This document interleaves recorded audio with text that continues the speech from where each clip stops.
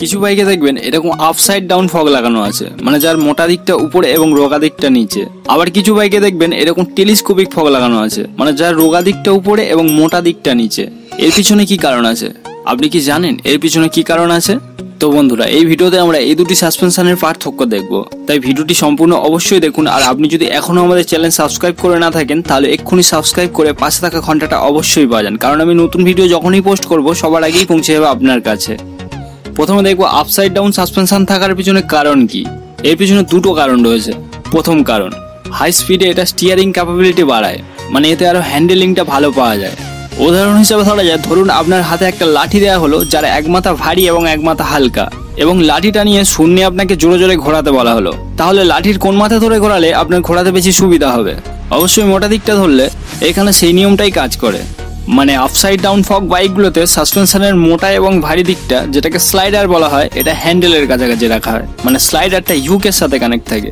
আর সরু এবং হালকা দিকটা, যেটাকে ফগ টিউব বলা হয়, এটা চাকার কাছাকাছি রাখা হয়, মানে ফগ টিউবটা হুইলের সাথে কানেক্ট থাকে। এখানে ভারী পোর্শনটা হাতের দিকে থাকে এবং হালকা পোর্শনটা নিচের দিকে থাকে। এর ফলে উচ্চ গতিতে বাইকের হ্যান্ডেলিং আরো ভালো পাওয়া যায়। দ্বিতীয় কারণ, সাসপেনশনের উপরের পজিশন বেশি লোড ক্যারি করে, মানে বাইকটি কোথাও গিয়ে যদি সামনাসামনি ধাক্কা খায় তাহলে সাসপেনশনের উপরের দিক থেকে ভাঙার বা বেঁকার বেশি চান্স থাকে। আর আপসাইড ডাউন সাসপেনশনে যেহেতু শক্ত এবং মোটা দিকটা উপরে থাকছে, তাই এটা সামনের চাকাকে আরো বেশি শক্তিশালী এবং মজবুত বানায়। এই দুটি কারণেই বাইকে আপসাইড ডাউন সাসপেনশন ব্যবহার করা হয়, আর এটা সাধারণত দামি এবং বেশি সিসির বাইকগুলোতে ব্যবহার করা হয়। এখন আপনি আমাকে প্রশ্ন করতে পারেন, আপসাইড ডাউন ফগ যদি এতই ভালো হয় তাহলে সব বাইকগুলোতে কেন ব্যবহার করা হয় না?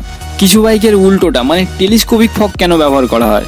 তো বন্ধুরা, এর কারণ হলো আপসাইড ডাউন সাসপেনশন অনেক কস্টলি এবং এর মেনটেন্যান্স কস্ট অনেক বেশি। এছাড়া এটা খারাপ রাস্তাতে ভালো পারফর্মও করতে পারে না, এটা শুধু ভালো রাস্তার জন্যই তৈরি। সাসপেনশনের মোটা দিকে এক ধরনের তেল থাকে এবং এর মাঝখানে রবারের অয়েল সিল থাকে, যেটা ওই তেলটাকে সিল করে রাখে।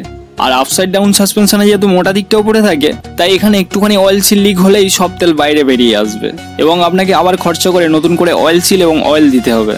আর এই আপসাইড ডাউন সাসপেনশনওয়ালা বাইক নিয়ে আপনি খারাপ রোডে চালালেই বারবার অয়েল সিল কাটবে। ওই জন্য এই সাসপেনশন ভালো রাস্তায় চলার জন্য দামি বাইকগুলোতে ব্যবহার করা হয়। কিন্তু টেলিস্কোপিক ফগ বানাতেও কম খরচ, এটার মেনটেন্স কস্ট অনেক কম এবং খারাপ রাস্তাতে এটা ভালো পারফর্মও করতে পারে। যেহেতু এই সাসপেনশনগুলোর তেল থাকার পজিশনটা নিচে থাকে, তাই এর অয়েল সিল সামান্য লিক হলেও তেল বাইরে বেরিয়ে আসে না।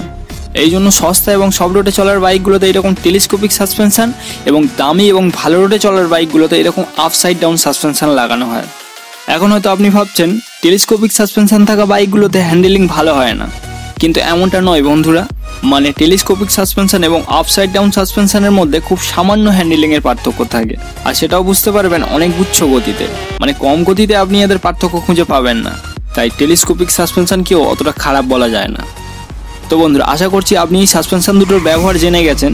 তাই ভিডিওটি যদি আপনার ভালো লাগে তাহলে ভিডিওটিতে ছোট্ট একটা লাইক করে দিন, আর আমাদের চ্যানেল সাবস্ক্রাইব করে পাশে থাকা ঘন্টাটা অবশ্যই বাজান। এখানে ঘন্টাটা বাজানোর পর নোটিফিকেশনটা অল করে দিন, কারণ আমি নতুন ভিডিও যখনই পোস্ট করব সবার আগেই পৌঁছে যাবে আপনার কাছে।